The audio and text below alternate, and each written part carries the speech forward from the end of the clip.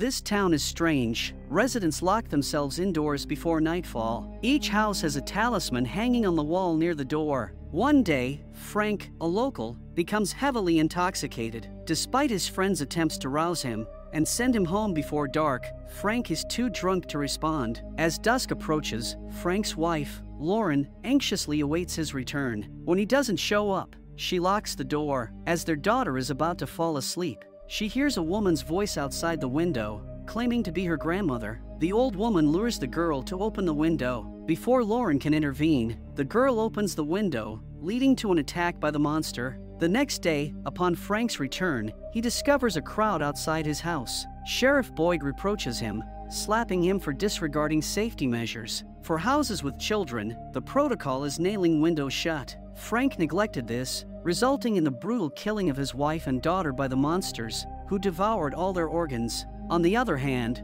we meet a family of 4, Tabitha, Jim, and their kids, Julie and Ethan. The couple's relationship appears strained. As they travel in their RV, a massive tree on the road forces them to stop in the middle of the highway. Stepping out, they witness crows gathering in an eerie manner, prompting them to retreat into the RV and opt for a detour. Unfortunately, they stumble upon the same town plagued by nighttime monster attacks. The town feels creepy to them. All car tires are flat, and people avoid conversation. Following the funeral for Lorena and her daughter, the townsfolk return home, ignoring Jim as if he's invisible. Jim turns to Boyd, seeking guidance on how to get back on the highway. Boyd advises sticking to the road and driving. Much to Jim and Tabitha's dismay, they find themselves back in the town. Assuming they missed a turn, they continue driving. But even after 3 attempts, they repeatedly end up back in the same unsettling town. On their 4th attempt, their RV collides with a car, leading to a crash. Toby, the car's driver, heads to the town to seek help. Meanwhile, Boyd and Deputy Kenny have decided it's time to reveal the town's truth to the family. They strategically place spikes on the road to stop the RV. However, upon learning about the accident from Toby,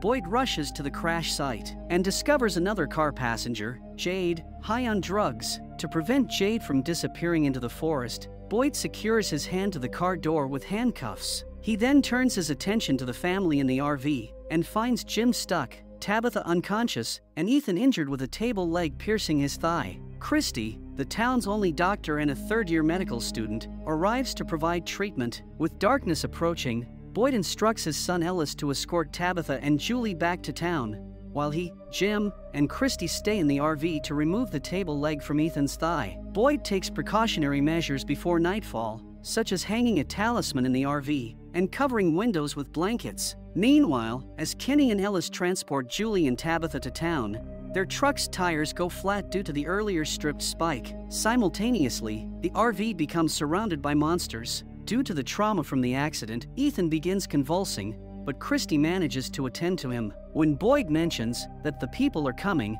Jim assumes they are residents of the town. In a desperate attempt to save his son, Jim tries to unlock the doors. However, Boyd intervenes, gripping him by the neck and clarifying that they are not dealing with humans. Once Jim calms down and questions what they are up against, Boyd admits he doesn't know. All they understand is that hanging the talisman near the door and keeping the windows shut prevents these entities from entering and causing harm. Meanwhile, Kenny and the others sprint towards the colony house. Heavy rain hampers their speed, making it challenging to run. The darkness adds to the danger, as they could be attacked by monsters at any moment. Finally, they reach the colony house. They pound on the door and urge those inside to open up. However, it's a strict rule not to open doors at night under any circumstances. Donna, one of the town's oldest members, makes the decision to allow them in, knowing that Ellis and the group went to rescue people. Just in time, before the monsters strike, Donna opens the door and lets them in. On the other hand, Jim attempts to unlock the window after hearing voices from outside. Boyd intervenes, asserting that with the talisman in the RV, the only way these entities can enter is if they allow them. Simultaneously, Donna decides to disclose the town's truth to Tabitha. It appears that everyone arriving here has witnessed a fallen tree followed by a flock of ravens in the sky. As it's Tabitha's first night, she struggles to comprehend the entire situation. Meanwhile, inside the RV, Ethan regains consciousness. He shares with his father a dream where he saw numerous drawings on the wall. In the town, a room matching Ethan's description is revealed, and Victor, the town's eeriest character, is shown as the artist behind all the drawings. Tragedy strikes as the nurse of Christie's clinic discovers Toby's lifeless body on the bed. Shockingly, it is revealed that Sarah, a worker at the diner, killed him and left the door ajar. This enables the monsters to infiltrate the clinic, resulting in the death of everyone inside. Among the victims is Kenny's father, who was in the clinic due to dementia and other health issues. After cleaning herself of the blood, Sarah seeks comfort and embraces her brother. The next day, when Kenny returns to the clinic, he is devastated to find his father's lifeless body on the floor, with all his organs devoured by the monsters. Overwhelmed with emotion, Kenny has an outburst. Boyd approaches him, informing him that Father Cattry is taking the family back to the colony house. Kenny objects, stating they shouldn't be there, but Boyd reveals it's just for one night. Ethan's wound has been treated, and he is now in the colony house with his family. The situation takes an eerie turn when Ethan spots a boy in a white dress outside the colony house, smiling at him. A day later, Jade finally regains consciousness. Upon realizing he's tied to the bed, he threatens Donna to release him. Donna then proceeds to tell him the entire story of nightly monster hunts and the village residents never leaving the place. Jade, however, bursts into laughter, convinced that the town is an elaborate escape room orchestrated by his friend Toby. Without listening further to Donna, he heads outside, treating the situation like a puzzle to solve. Meanwhile, Father Cattry discusses the choosing ceremony with Jim and Tabitha. All newcomers must decide whether to reside in the colony house or down in the town. Boyd expresses concern about Frank's fate. The people of the village live by the rules that are meant to protect each other and keep each other safe. When someone's actions or negligence results in a resident's death, the sole punishment is a night in the box. Boyd informs Frank that whatever occurs tonight is not personal, and Frank seems to understand him. After visiting the box, Boyd talks to Father Cattry about forgiving Frank. He says that he built the box as a deterrent to scare people. However, Father Cattry argues that they had warned Frank multiple times. Forgiving him now could lead to a strong negative reaction from the community. It will potentially result in frequent mistakes and a disregard for the rules from the people. Later, Father Cattry guides Tabitha and Jim through town, showcasing the house where they can reside if they opt to live there. It turns out to be Frank's house, with the room where Lauren died still bearing blood splatters. This sight terrifies Tabitha, but Jim consoles her. He emphasizes that this is their new reality, and they must adapt to it. Meanwhile, Jade continues exploring the town, searching for clues to solve what he believes is an escape room. Venturing away, he discovers a basement. While exploring, he comes across a door. Upon opening it, he finds a deceased man pinned under a giant boulder. The man suddenly emits a demonic scream, scaring the hell out of Jade. Jade swiftly exits the basement and applauds Toby's supposed efforts, still convinced it's all part of the game. Back in the colony house, Ellis crafts a walking aid for Ethan. As Ethan explores the area, he encounters Victor and strikes up a conversation, inquiring about what Victor is doing. Victor sternly instructs Ethan to stay away from him. However, when Ethan brings up the boy in the white dress, Victor becomes intrigued. It appears he also possesses knowledge about the mysterious boy. Before Ethan departs, Victor instructs him to convey greetings if he encounters the boy again.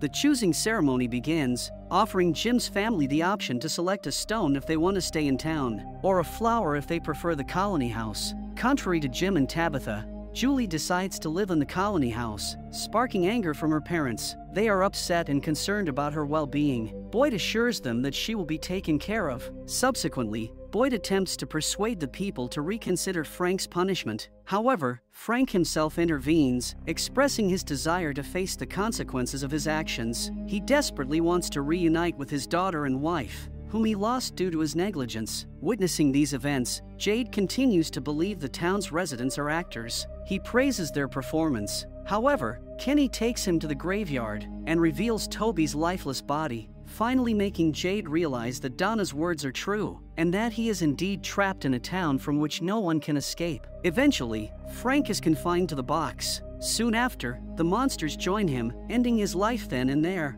The next day, Boyd carries Frank's body and transports it to the graveyard. Along the way, he encounters Ethan, who inquires about what's in the cart. Evading the question, Boyd mentions it holds some supplies. Upon delivering the body to the graveyard, As he's about to depart, Father Catry questions why Boyd is leaving instead of participating in the memorial service. Boyd scoffs at Catry, saying that the words come from the person who was against saving Frank. Recognizing that Boyd carries a sense of responsibility for the recent deaths in town, Father Catry approaches him and urges him not to blame himself. He further adds that it is Boyd who discovered the talisman, while also establishing some sort of order in the chaos. He apologizes for the cost Boyd has paid, but emphasizes that the town needs him now more than ever. Before leaving, he suggests not letting her death be for nothing, suggesting he might be talking about Boyd's wife. Overwhelmed by the stress of the situation, Boyd vents his frustration by screaming at himself in the mirror. On the other hand,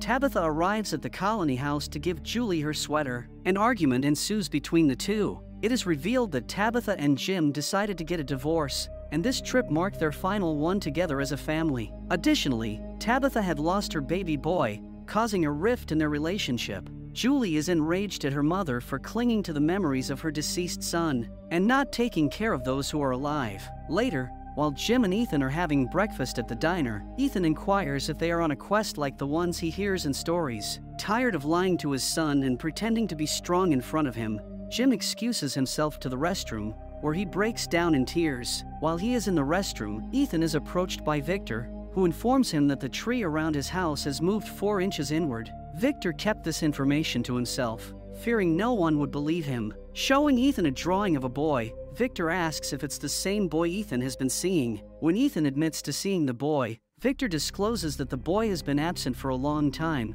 and now they need to find out why he's returned. Finding Victor near Ethan, Jim becomes infuriated and warns him to stay away from his son. Jade explores the basement, the same one from which Victor emerged as a child. Taking Kenny inside, Jade recounts how he saw a body and a sign on the ceiling. Concerned that Jade might be losing his sanity, Kenny brings him to his office to help him grasp the reality of their situation. Kenny explains that newcomers typically fear only the monsters, assuming that's the main challenge. However, he believes the real challenge is how the place affects them, driving those who refuse to adapt to insanity. In contrast, Jade insists that someone is manipulating them, and he won't stop until he unravels the mystery behind what's happening. On the other hand, as Jim and Tabitha argue outside the house, Victor approaches Ethan from the backside and leads him into the forest to search for the mysterious boy. While exploring, Victor recounts being the first person to arrive in the town. Upon getting out of the basement, he discovered half-eaten corpses scattered around. Only the boy in the white dress and his dog were there. While conversing, Victor spots the boy nearby. As they search for him, they come across a tree Victor calls a faraway tree. To illustrate, he draws a smiling face on a rock and tosses it into the tree. After a moment, the stone falls right behind them, revealing the tree's ability to teleport objects or even humans. However, they can never know where they will end up. Suddenly, Victor hears the sounds of a dog barking, the same dog he saw with the boy. Unable to locate Ethan, his parents enter the forest, but find themselves surrounded by dogs. Before the dogs can harm them, Victor fires a shot into the air, causing the dogs to retreat. The parents are relieved to find their son. To ensure that it doesn't happen again, Jim voices his concerns to Boyd about Victor's behavior. As Victor resides in the Colony House, they must address the issue with Donna. Boyd assures Jim that he'll speak to her and ensure Victor refrains from such actions. To ease tensions, Boyd invites Jim to dinner. While at the diner, Sarah experiences severe arm pain, accompanied by the words "kill the boy" engraved on her arm.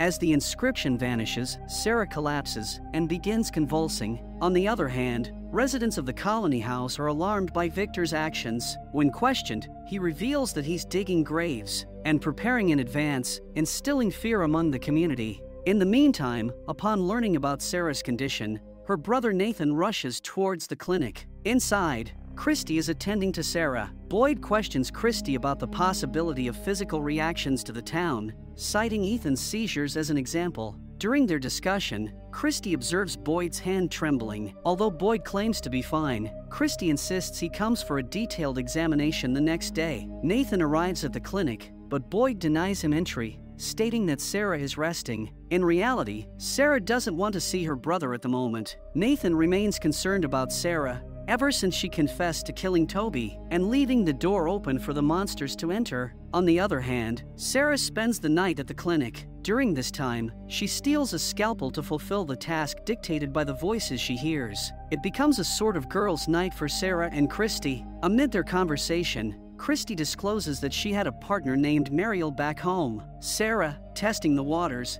asks Christy if she would be willing to do something really bad, yet something that could allow all of them to go home. Unaware of Sarah's true intentions, Christy responds affirmatively. The next day, as Sarah exits the clinic, she is approached by Nathan. Concerned about her well-being, Nathan expresses worry, but Sarah assures him that she is okay and that he doesn't need to fret. Meanwhile, Jim hands his wife a pen and suggests that she write down any questions she has about the place on the wall. Though she has a question, she refuses to take part in the activity, saying that it is crazy, and she doesn't want to know the answer. On the other hand, Sarah, having stolen a scalpel from the clinic, visits Tabitha at her residence and takes Ethan outside to play with him. After a while, she proposes taking Ethan to the barn to show him chickens and goats. Tabitha agrees, but she decides to accompany them. On the other hand, Nathan approaches Father Catry and asks him about the protocols for making a confession. Obtaining a promise that it will remain between them and God,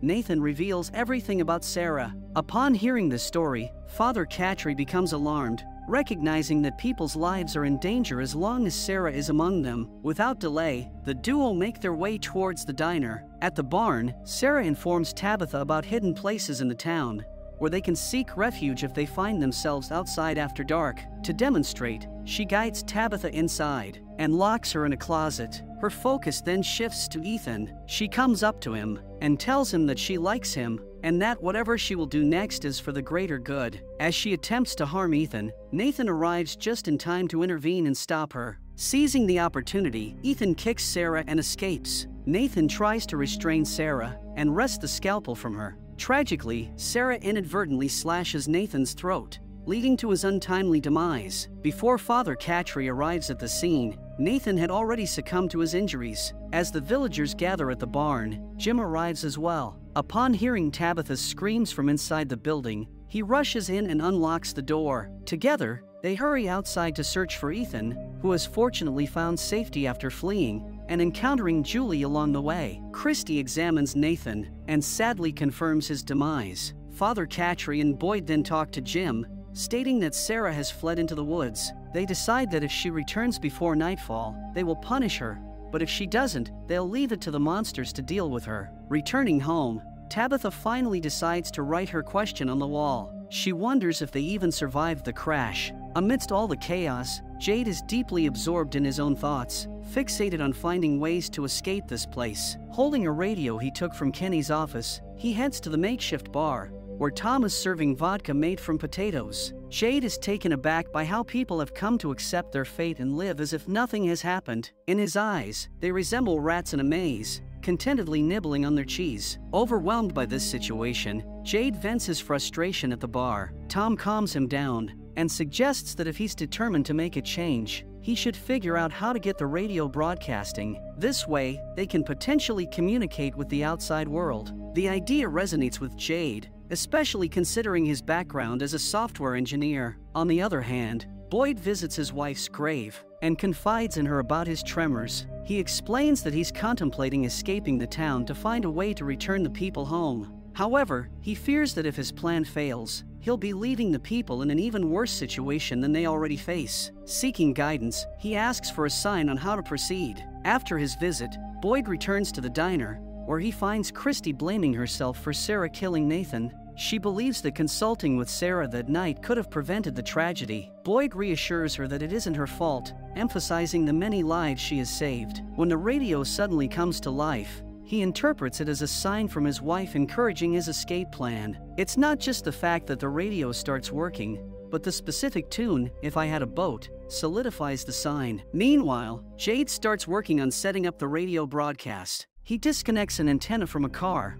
preparing to pick up signals. Simultaneously, Jim conducts his own research and discovers something unusual in the house. The cords lack wires, making it difficult for them to determine the source of electricity. While he is discussing this with Tabitha, Jade enters their house and seeks Jim's assistance in making the radio function. considering his engineering background. To acquire more wires, the pair heads to Jade's car and removes essential components. However, they are perplexed to find that someone has already removed the battery. As Jim works on finding an escape from the town, Tabitha cleans the house and discovers belongings left behind by the previous residents. She takes the box to the diner, where Kenny's mother, Miss Lou, guides her to a room filled with items from the town's former inhabitants. While placing the box there, Tabitha comes across a bracelet. She is astonished to see it, as it appears to belong to her. Back at the house, Tabitha decides to trace the origin of the electric wires. When a lamp repeatedly turns on and off, she decides to dismantle the wall where the lamp's outlet is. Meanwhile, Jim ventures into the forest with Jade, searching for the tallest tree to install the antenna. As he ascends, Jade starts connecting the radio. Suddenly, as Jade places his hand on the tree, blood begins to pour. The same symbol Jade often sees is once again seen engraved on the tree. In the midst of this, blood starts dripping on him, and when he looks up, he discovers bodies hanging from the tree. To add to the shock, a soldier emerges, wielding a gun and shooting at Jade. In a state of panic, he flees deeper into the forest with the soldier in pursuit. Eventually, the man catches Jade and ends his life with the bayonet of the gun. However, it is revealed that it was merely a vision that Jade was experiencing. Hearing Jade's screams, Jim approaches him and manages to calm him down. Upon realizing it was not a real event, Jade becomes both confused and distressed. Ever since encountering that mysterious symbol, he compulsively draws it everywhere in an attempt to comprehend its significance. At the diner, Miss Lou offers him a cup of coffee. Upon seeing the sign, she leads Jade to a room and presents a book from one of the town's former residents. Surprisingly, identical symbols are sketched in the book, reassuring Jade that he isn't merely hallucinating. Meanwhile, Jim struggles to secure a signal but picks up static, motivating him to persist in his efforts. Upon returning home, Jim discovers sizable holes in the walls. Exploring the basement, he finds Tabitha actively digging into the ground. When questioned, she discloses that all the house wires lead directly downward. When Jim finds it a bit odd, Tabitha tells him about the bracelet she found. It turns out she had crafted the bracelet for Jim during their early days of dating, but he lost it at the hospital the night Julie was born. Jim considers the possibility that it could be a similar bracelet to theirs, but Tabitha points out a flaw she made in creating it, identical to the mistake in her own lost bracelet. Realizing that Tabitha isn't merely going crazy digging in the basement, Jim decides to assist her in unraveling the mystery behind the wire's destination. Later, Father Catry delivers a homily to the townspeople. After the sermon, Tabitha approaches him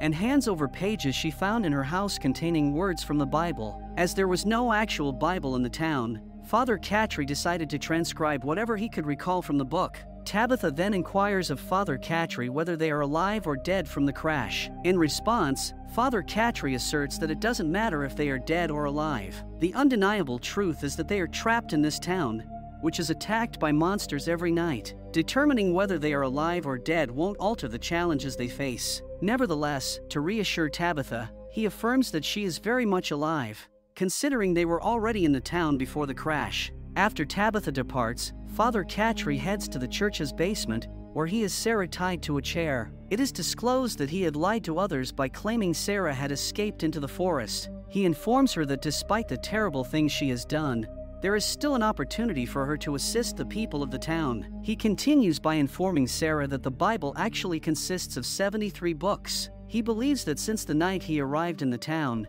he has been contemplating the idea that the people of this town might be living a book yet to be written. He urges her to share details about the voices she hears. Recognizing Father Catry's belief in her, Sarah begins to recount how the voices expressed a desire to help them. According to the voices, they have been present for a long time, waiting for someone who could hear them and aid in their escape. As Sarah continues describing the voices to Father Catry, she adds that the voices claim to be similar to them. They revealed information, things they couldn't possibly know. They even foretold the arrival of the two cars. The voices asserted that if she followed their instructions, everyone would get to go home. Father Catry then questions Sarah about her belief in these voices. Sarah responds that they promised that Nathan would be okay, but now, with Nathan gone, she doesn't know if she can trust them. Father Catry responds that if the voices are real, it means Sarah is connected to this place in a way that no one else is. He decides that once they find a way to prove that the voices are not merely a product of a troubled mind, they will disclose this information to others. As soon as Father Katri makes this decision, Sarah experiences intense pain. She requests paper, and after a while, she draws a symbol on it, telling Father Katri that the voices wanted her to show him something. According to the voices, they observed Father Katri burying a bag on the day he arrived, and this serves as proof of their existence. Upon hearing this, Father Katri is profoundly shocked. He immediately goes to the location where he buried the bag. Upon opening it, he discovers a bottle of alcohol, a blood-stained shirt, and a chocolate bar with a character resembling the one Sarah drew. Now, Father Katri realizes that Sarah isn't simply insane. She truly receives instructions from voices. On the other hand, Boyd confides in Kenny about his plan. He explains that the reason they haven't ventured deeper into the forest is the uncertainty about whether the talisman would provide the same protection outside the town as it does within. Now, with the talisman safeguarding them in the RV, Boyd believes he can utilize it on his journey into the forest to find a way out. Kenny doesn't react positively to the news, indicating he might not want to lose his sheriff. Especially after losing his father, he advises Boyd that if he wants to die, he should do it here. With that, Kenny leaves the area. Recognizing that Kenny might need a father figure more than a sheriff during this challenging time, Boyd approaches him and reveals that he is unwell. It turns out that Boyd's father was diagnosed with Parkinson's disease when he was around Boyd's age, starting with tremors in his hands. While the disease is not supposed to be hereditary, Boyd acknowledges that he will soon get it and will be unable to protect the people of the town. Despite this, he believes he still has to find a way out while he can. Upon hearing Boyd's explanation, Kenny understands the urgency of the situation and grants him permission to journey into the forest. Meanwhile, in the colony house, Julie discovers a bouquet of flowers on the porch. She brings them inside and places them in a vase. During the night, while everyone else is asleep, resident Kevin goes to the bathroom and pulls back the curtain from the window. On the other side of the window stands a monster holding the same bouquet, revealing that it is Kevin who leaves it for her outside the house. They have been friends for a long time. The monster now implores Kevin to let her inside, but he tells her that he can't. The next day, the residents at the colony house celebrate the one-year anniversary of Flora's arrival in the town. While Julie finds it odd to celebrate being stuck in a town, Flora sees it differently. For her, it's a celebration of their survival in the town. On that day, Kevin once again leaves the bouquet on the porch. Before nightfall, Father Katri approaches Boyd and expresses a desire to talk. As they head inside, he shows Boyd the bag he buried when he first came to the town. When asked about the blood on a shirt, Father Katri discloses a painful memory of being unable to save a boy from his abusive father. The boy wanted to stay in the church, but Father Katri sent him home, claiming to have work to do. Instead of providing comfort, he gave the boy a bar of chocolate. After some time, he noticed the boy's mother rushing out of the house. Upon entering, he discovered the lifeless body of the boy, while the abusive father insisted that his son would be fine. Enraged, Father Katri began punching the man in the face until he bled. When Boyd questions why Father Katri is sharing this story now, he discloses that he has Sarah tied up in the basement of the church. In response, Boyd holds him at gunpoint, furious at him for breaking the rules. However, Father Katri explains how the voices in Sarah's head reveal information that no one else knows. This revelation eventually calms Boyd. Father Katri then establishes a connection between Boyd's journey into the forest and the newfound understanding of the voices Sarah hears. He believes that by working together, they might discover a way out of this town. Meanwhile, at the colony house, the residents celebrate Flora's one-year anniversary. Donna praises Flora for her efforts in taking care of everyone and maintaining a positive attitude throughout her stay. While the members are engrossed in the festivities, Kevin goes to the bathroom to converse with his monster girlfriend. This time, the girl has come to bid farewell to Kevin, expressing that she can't endure the pain of being near him without being able to feel him. Yielding to her emotional words, Kevin opens the window and lets her in. The two share an embrace. Everything seems fine until the girl scratches Kevin's back with her sharp nails. To make matters worse, she pulls out his tongue and ends his life on the spot. She then opens the window to allow other monsters inside the house. Meanwhile, the residents of the colony house continue to party, oblivious to what's about to unfold. In contrast, Ellis is feeling low because when he reflects on how he has survived, he also remembers those he lost in the process, particularly his mother. Frustrated, he vents his emotions on a fellow resident. After comforting him, Sarah approaches another resident, Trudy, who is also sad. To lift her spirits, Sarah gives her sweater to Trudy, reassuring her that everything will be all right. On the other hand, a distressed Julie seeks solace in Victor's room for some alone time. Unlike other rooms in the colony house, Victor's room remains unoccupied. There, she discovers Victor preparing to leave. Meanwhile, Trudy goes to the bathroom only to discover that the monsters have infiltrated the house. Before she can react or scream, the monsters attack her, ending her life. In another part of the colony house, residents are sitting and relaxing when they notice blood dripping from above. Upon looking up, they are horrified to see a smiling monster. Soon, the monsters launch an attack, killing the residents one by one. Reacting quickly, Donna urges the remaining residents to evacuate the house and get into the van. Flora informs Donna that Ellis is still inside and might be unaware of the monster attack. Hearing the commotion, Ellis descends only to find blood everywhere. Spotting a woman in a yellow sweater, he initially believes it's his girlfriend, Flora. However, his relief is short-lived when a monster joins the scene. Acting swiftly, Ellis breaks the bathroom window and escapes outside. With the monster closing in, he is left with no choice but to jump off the building. Meanwhile, Donna led the residents to safety. In a desperate move, Flora brings Ellis inside, locking the door on both sides and relying solely on the talisman to keep the monsters at bay. Fortunately, the plan works, and she and Ellis manage to survive the attack. Meanwhile, upon hearing the sounds of monsters, Victor quickly improvises a rope and throws it out of the window. He then gives Julie a bunch of drawings he arranged together. With the rope, the duo manages to leave the room. As the monsters take over the colony house, and Victor observes a white-dressed boy heading into the forest, he decides to follow him. Although Julie is frightened to go with him, she has no other option. Eventually, they reach a faraway tree.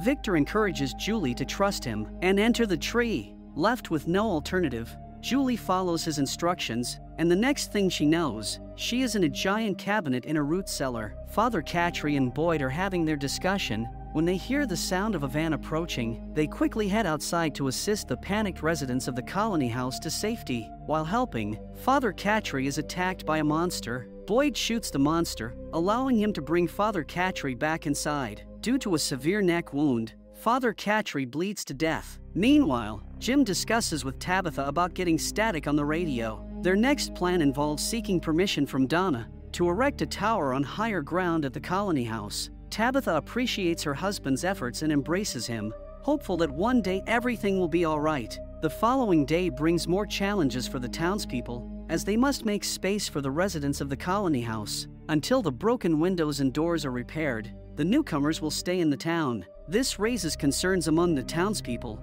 who fear the newcomers might deplete their ration. Boyd steps in to calm them down, instructing everyone to support each other in this time of need. He plans to embark on his journey as early as possible. Kinney suggests that Boyd should address the townspeople before departing, keeping them informed about his plan. However, Boyd believes that Kinney, being the next in line for sheriff, should learn how to handle the people and convince them, as he may be the one dealing with such situations in the future. Before departing, Boyd goes to the church's basement and brings Sarah to the forest. Though he doesn't completely trust her, he decides to give Father Catry's idea a chance. To prevent Sarah from being seen by the townspeople, he leads her to a shed in the forest and instructs her to stay there until he returns. Sarah assures him that she won't go anywhere, as she wants to help people just as much as he does. In a flashback, it is revealed how Boyd ended up in the town. He was on a trip with his Marine wife, Abby, and their son, Ellis, when they encountered the fallen tree on the road. Reversing the car, they inadvertently entered the creepiest town in the country just as night was falling. While they were passing through the town, Father Catry stopped them, warning them that they needed to exit the car if they wanted to survive. Initially perceiving Father Catry as a threat, the couple opted to drive away. However, the approaching sounds of monsters made them reconsider, realizing that Father Catry might be telling the truth. They chose to trust him, while keeping a gun pointed at him, prepared for any situation. Inside the hole, they encountered Donna and others. Father Catry promised to explain everything once daylight arrived. While in the hole, Boyd and his terrified family could hear the screams of people and the sounds of monsters devouring them. The following day, upon emerging from the hole, they discovered half-eaten corpses scattered on the road. Realizing the reality of the town and understanding the necessity of adapting to the situation, Boyd proposed to Father Cattry and Donna that they should gather resources, establish a system, and ensure everyone's safety at night. Drawing upon his 30 years of military service, Boyd had ideas on how to effectively manage the challenges of the town. Once they inventoried their resources, they began rationing them out. Boyd also decided to dig more holes to prevent anyone from hiding in the same place twice. Before him, nobody dared to venture out into the forest. When Boyd finally did, he discovered a goat and chickens. Father Cattry was astonished to realize that what they couldn't achieve in months, Boyd accomplished in days. However, Boyd became so immersed in leading the townspeople that he forgot his family needed him during this challenging time. When he decided to go back into the forest to acquire some chickens, Ellis stopped him, insisting that Abby needed him the most. Boyd promised his son that he would return home that night, and they could talk about it. However, fate had other plans. As Boyd headed into the forest to find more livestock, he stumbled upon a German shepherd. Observing a collar on the dog's neck, Boyd realized that its owner might be nearby, and they could possibly find a way out. He followed the dog, only to become lost in the forest. As darkness fell, Boyd heard the approaching voices of monsters. While evading one of the monsters, he stumbled into a cave. To his fortune, the monsters retreated instead of attacking him. Surveying the cave, he discovered numerous talismans,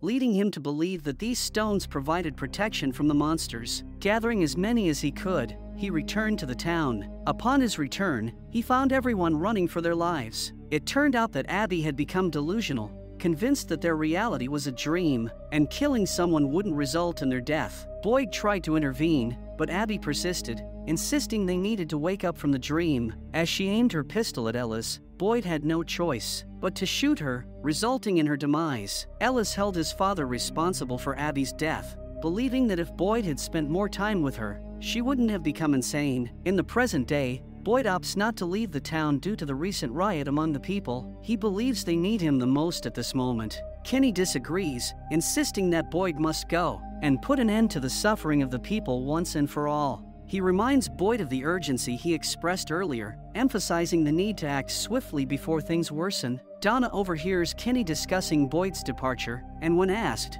Boyd opens up to her about his journey into the forest. Before embarking on his journey, Boyd visits Ellis and shares his travel plans. Ellis describes his plan as aimless wandering, recalling how well it worked out for them last time. Boyd tells Ellis that he may never return, and that he shouldn't leave things unsaid. Boyd admits to being proud of the person Ellis has become. As he leaves, Donna reassures Boyd that Ellis will be fine, thanking him for looking out for his son. Donna acknowledges the significant contributions Boyd has made to the town. Flora consoles Ellis, assuring him that what happened isn't his fault. She points out that he has been venting his frustration on Boyd for months, while Boyd has silently carried the burden. Ellis has come to realize that Boyd did everything in his power to protect his family and the people of the town. Reflecting on the past, he acknowledges that if Boyd hadn't ventured into the forest that day and discovered the talisman, he and Flora might not have survived the previous attack. Ellis finally embraces his father, apologizing for everything he said over the past few months. During their interaction, Ellis notices Sarah. Though he has questions, Boyd helps him understand that she won't pose a threat now, and he plans to enlist her assistance in finding a way out. Back in the town, Julie has left the basement where the tree teleported her. She recounts to her parents how Victor mentioned that it was beginning. When she describes the tree to her parents, Ethan inquires if it was a faraway tree, recalling having seen such a tree on a previous expedition into the woods with Victor. Overwhelmed by memories of the previous attack, Julie breaks down in tears. Learning about how Julie and Victor fled from the colony house, Jade arrives at Jim's place to inquire about Victor's whereabouts. Jim becomes furious, as Julie is already distressed, and Jade's questions are only worsening the situation. Jade explains to Jim that he found a picture in a book showing a young Victor passing by the diner. Upon hearing about the static Jim received from the radio, the duo heads to the colony house to seek Donna's permission. They propose building a tower on the roof of the colony house since it is the highest point on the hill. Their idea is to broadcast a signal that anyone in the area could pick up. Believing that former colony house residents may not be willing to return after the recent chaos, Donna grants them permission to proceed with their plan. Later, Kenny addresses the townspeople, informing them about Boyd's journey into the forest. Donna then updates the residents on Jim and Jade's plan. Jim adds that to implement their plan, they will need batteries or anything with a charge. To assist Jade and Jim with their project, everyone heads to the colony house. Boyd and Sarah are making their way through the forest. Sarah keeps inquiring about where they're going. Boyd becomes increasingly angry, believing that she is doubting his leadership. Soon, they reach the spot where Boyd found talismans. Sarah believes they should venture further, but Boyd isn't willing to test their luck any further. He decides to spend the night in a cave, hoping to continue their journey the next day. On the following day, they resume exploring the forest. Boyd, demonstrating his intelligence, carves directions on the trees to make their way back easier. Amid their search for a way out, Boyd questions Sarah about whether the voices that instructed her to kill everyone were telling the truth. Sarah prefers not to discuss the murders, emphasizing that she only wanted to save others. However, Boyd becomes infuriated, insisting that she has no choice but to answer his questions. Reluctantly, Sarah reveals how the voices informed her about the arrival of 2 cars, and warned that if she didn't kill Ethan, everyone would die. Sarah questions Boyd about why he didn't put her in the box. Sensing her distress, Boyd uncuffs her, trying to calm her down. They continue their journey until they reach a tree with many glass bottles hanging from it. As Boyd tries to collect the bottles, Sarah begins hearing voices again. Unable to endure the pain, she starts convulsing. Meanwhile, the radio broadcasting project is divided into 3 parts. One large group is building the tower, while 2 smaller groups work on the radio and the power source. Donna is upset, as everything she built seems to be falling apart, and she's further stressed by the death of a colony house resident who attempted suicide. Later, Kenny visits Christy, who is also feeling low after losing her patient. Kenny updates Jim on the progress. Jim, seemingly pleased, informs Kenny of the need for more wood to erect the tower. While conversing with Ellis, Flora expresses her concerns about the tower project not being successful. The idea that the project might work is scarier for her than the possibility of its failure. Flora believes that even if they manage to return home, their lives won't be as normal as they once were. She thinks that after everything they have seen and everything they have done, they won't be able to forget it. Additionally, she ponders how their relationships will be once they return home. Meanwhile, Jim and Jade discuss the town's old battery supply. Most batteries are well past their expiration date, and they will only last a couple of hours. They need a power source that can broadcast the radio for several days. As they converse, Donna storms into the kitchen, wielding an axe. She begins tearing apart the wooden floor to provide Jim with a fresh supply of wooden planks for his tower. Kenny attempts to calm her down, but she is too distressed to listen. Donna is upset because Kenny and his team are so engrossed in their new project that they are not considering the consequences if their plan fails. Donna tries to relax in the bar, but Kenny approaches her there, attempting to comfort her. However, Donna is still enraged at him. She suggests he has no idea what life was like before Boyd and the talisman. She says the town was a functioning community until they started their radio broadcasting project. Donna believes that Kenny, Jim, and Jade have raised people's hopes so high that if it is taken away, they will be lost. Eventually, they will give up and die. After venting out her frustration, she tells Kenny that she will put on her game face tomorrow and focus on the tower project. Jim faces setbacks due to a lack of batteries. Jade suggests finding Victor, thinking he might know something about the sign Jim often sees. Jim isn't thrilled with the idea. He wants to focus on a more practical solution. Later, Ellis approaches Jim, informing him that the team has gathered enough wire stripped for the cord. On the other hand, Jade keeps complaining about not knowing the answer to the problem. Considering himself a genius, tired of his constant whining, Miss Louie shows him that he can take electricity from the lamp.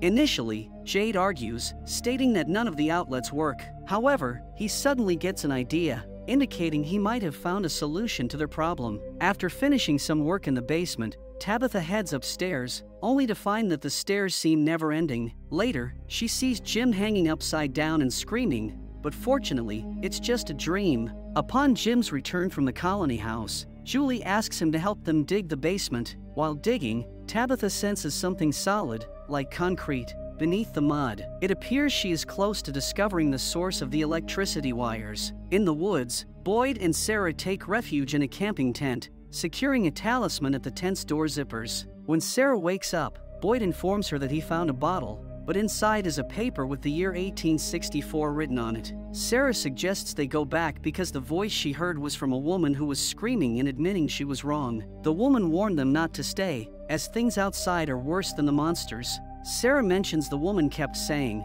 "Tell Mr. Fish and Loaves that I was wrong." Hearing the name, Boyd seems shocked. As they talk, the tent starts shaking as if someone is shaking it outside. After the struggle, Boyd notices the talisman has come loose. He searches for it and reattaches it to the rope hanging in the center of the tent. Suddenly, a light illuminates the tent, but it comes and goes, making it challenging for Boyd and Sarah to understand what it is. The next day, as they emerge from the tent, they discover they are surrounded by giant spider webs. As they continue their journey, Sarah questions their destination. Boyd responds that they're going to follow the light. She reminds him of what she told him the previous night. Brushing off her fears, Boyd suggests heading toward the searchlight, believing it might be part of something important. Sarah warns that there could be something worse at the light. When she inquires about Mr. Fish and Loaves, Boyd confesses that it's his nickname from the service. Sarah suspects that the voice reaching out to her the other night might be Boyd's wife, Abby. Suddenly,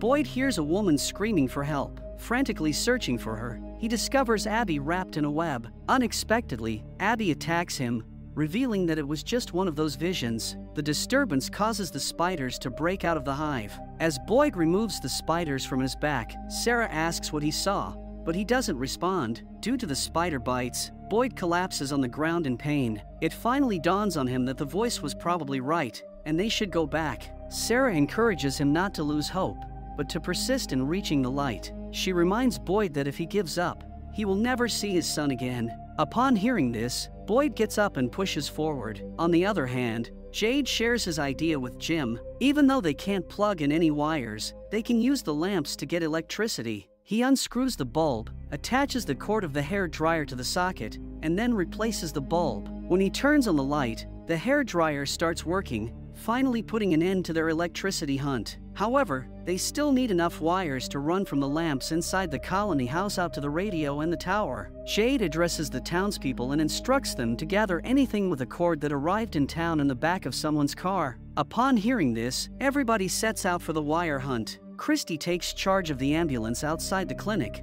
which turns out to be a treasure trove of wires. Christy is salvaging electrical components when Kenny joins her. When asked about his lamp, Kenny pops open the globe, which he used as a hidden compartment to stash stuff. Inside the globe, Kenny has a list of places he wants to visit upon returning home. When Christy shares her desire to visit Iceland, he suggests they go together. Noticing Kenny's liking for her, Christy admits that she likes him too, but informs him that she is engaged and there is someone waiting for her back home. The situation gets awkward, and Kenny leaves the place to transport some wires to the colony house. Meanwhile, the tower is completed and transported to the roof of the colony house through a hoisting system. Jim demonstrates to Ethan how to change the electrical frequency with a screwdriver. While people work on the project, Jade brings some snacks, jokingly mentioning that if anyone makes a mistake, they will have to spend the night in the box. Later, Christy joins Kenny in the colony house. Kenny apologizes for making things awkward between them.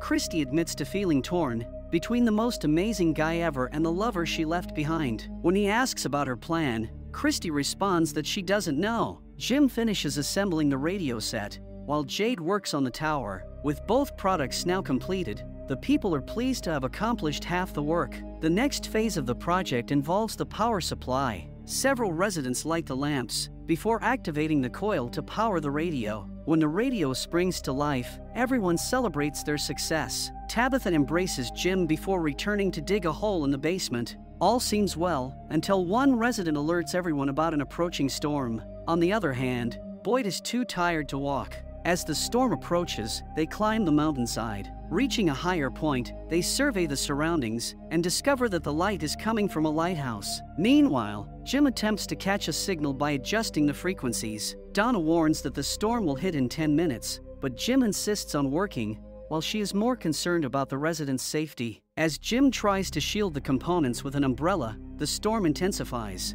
Everyone hurries inside to seek shelter, but Jim persists in his efforts until he finally manages to connect with a man on the other side of the radio. To his astonishment, the man addresses him by name. When Jim inquires about the man's identity, The man warns him that Tabitha shouldn't be digging that hole in the basement. Realizing that Tabitha's life is in danger, Jim rushes to the town, asking Donna to take care of his kids. As Donna heads inside, the light bulbs start exploding. On the other hand, Tabitha continues digging the hole until the concrete base collapses. Falling into the large pit, she discovers a bare electrical wire with no connections, leaving her stunned. As she remains stuck, Victor approaches her, claiming that the boy in the white dress informed him that she would come. He urges Tabitha to leave with him, explaining that it's where the monsters sleep during the day. Victor then shows her a painting on the wall created by the monsters. Just before the floor can collapse further, Victor successfully guides Tabitha away from the danger. When Jim reaches the house, he finds that even the floor has collapsed. Meanwhile, Boyd is in intense pain,